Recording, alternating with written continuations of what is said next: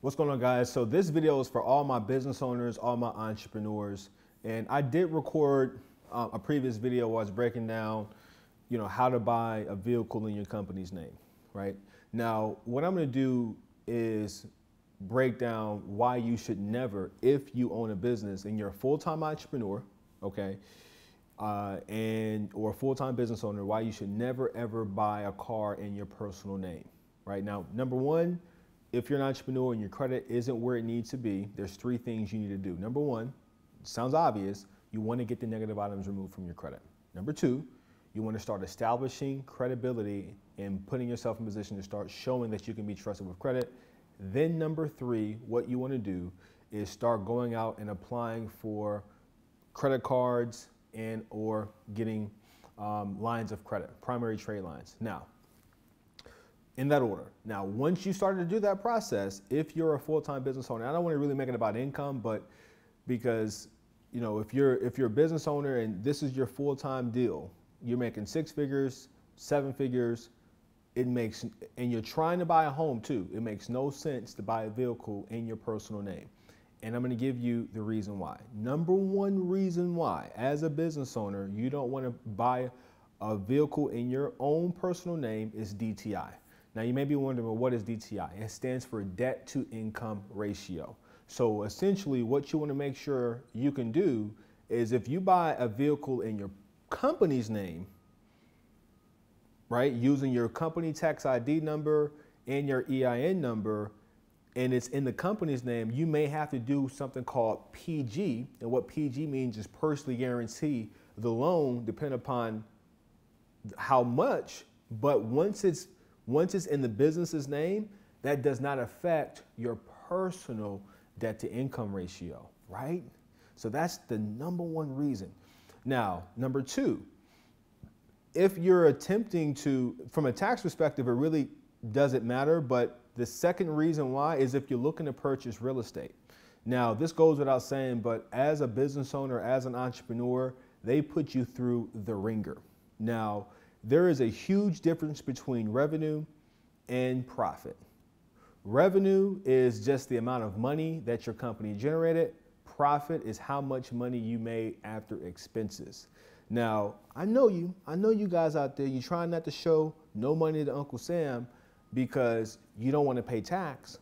However, when you start getting into working capital loans and business loans, you're gonna have to pay tax, right? You just are.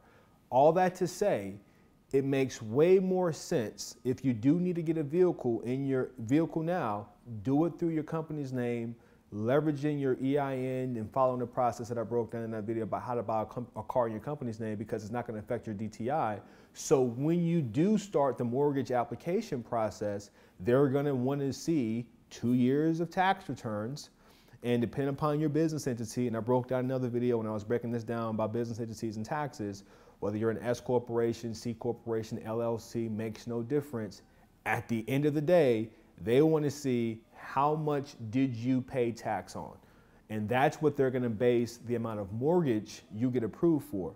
For example, if your business made $250,000 in revenue, but you had $100,000 in profit, your adjusted gross income after you file your 1040 is going to be based off the profit number potentially that you show, and that's going to be how much you get approved for the mortgage. So that's the second reason why, right? You don't want to affect your DTI, and you don't want that DTI preventing how much mortgage you qualify for, because again, when you start getting to the mortgage game or the mortgage lending game, they're going to look at what they believe to be a good DTI at about 36 to 40% tops in terms of how much mortgage or loan you can afford. Now, I like to use $100,000 as an even number, but I'm gonna bump it up really quickly just to show $120,000 in profit. So if you're a business owner making about $120,000 take home, that's $10K a month. Keep it extremely simple. What this really means is the bank would be willing to loan you up to about 36% of whatever your income, your gross income is. So I'm gonna put a calculator here so you can calculate your DTI, but to keep this extremely simple, 36% of 10,000 is, you guessed it, $3,600. So now you back into this and you figure out, well, how much mortgage can I get for $3,600? And that's a pretty nice mortgage. I'm not going to do it off the top of my head, but you can just back in to see, well, maybe that's a $500,000, $600,000 home.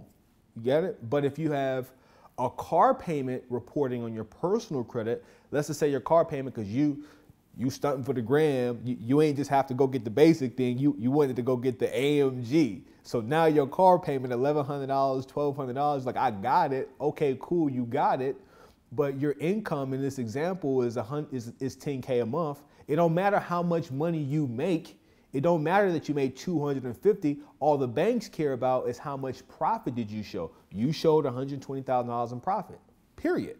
So if you showed $120,000 in profit and you got a $1,200 car payment, what you just do? You just killed your DTI, right? So now you went from, in this example, being able to afford $3,600 worth of mortgage to $1,200 minus 36, which is $2,400. Get it? That don't make no sense. So it makes more sense if you are going to get that $1,200 car payment. I'm not saying not to, right? Because that $1,200 car payment, for a third reason why you will want to buy a car in your company's name, could help you from a tax perspective, right? And I'll wrap up with this, if it's not already clear. Number one, get the house first. Get the real estate first. Then go get the car. But if you're going to get the car, get it in the company's name, because they can't pull that and it's not going to show in your personal credit. It's going to show in your Dun & Bradstreet and your Experian credit. Then number three, the third reason why you want to buy a car in your business's name is for the tax benefits. Now, we're going to keep this up, right? I'm going to keep this up. Now, let's just say, hey, look, you want to get financing, business financing. You want to get a line of credit. Guess what they're going to want to look at? They're going to look at your tax returns, right?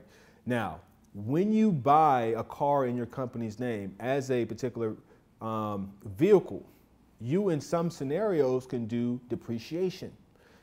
And depend upon that business lending, now this has nothing to do with personal, this has to do with you trying to get a line of credit, or it has to do with you trying to get like a business loan. In some scenarios, they'll allow you to add certain things back on your tax return. So to keep this extremely simple, let's just say you're at that $120,000 profit, right?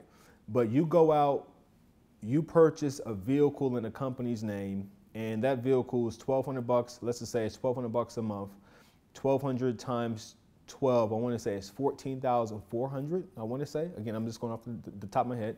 So that means that's 14,400 in commitment that you're going to have to pay for that vehicle. Now, depending upon how you set it up, depending upon whether you're doing the bonus depreciation or Section 162 of the IRS tax code, you can depreciate either the full amount or a certain percentage of that car payment or that entire car in that tax year, thus lowering your adjusted gross income. Now, when you lower your adjusted gross income, that technically reduces, from a business perspective, how much profit you show. But they got something called add backs. Now, this means that, hey, look, if I was going to depreciate that expense, that banker can actually add back the depreciation. So I lower my taxable income now, but I still can add back that depreciation when I want to go get financing. Third reason why. So hope this video was helpful. I know I got into some really high level details. If you want to get more specific with how you can start building credit as an entrepreneur, if you just need to start building credit as an entrepreneur, you're like, hey, look, when I call Chase or Bank of America, they're like, nah, bro, we ain't got nothing for you because your credit messed up. If you're in that shoe, if you're in that boat, I'm not judging. I was there. Click the link just below this video. I'm gonna walk you through step by step what 95% of people fail to do when it comes to fixing their credit. Or if you're at a place where you're like, hey, look, Kenny, my credit is great. I just need to start positioning my credit file to start getting an opportunity to start building credit like what you said. Feel free to reach out to us, my support team. We're here to walk you through exactly how to do it as well. But hope this is helpful. But again, the thing you want to leave with is never, ever, as a business owner, buy a car in your name. Don't do it. Don't make no sense, because I just covered why. See you in the next video.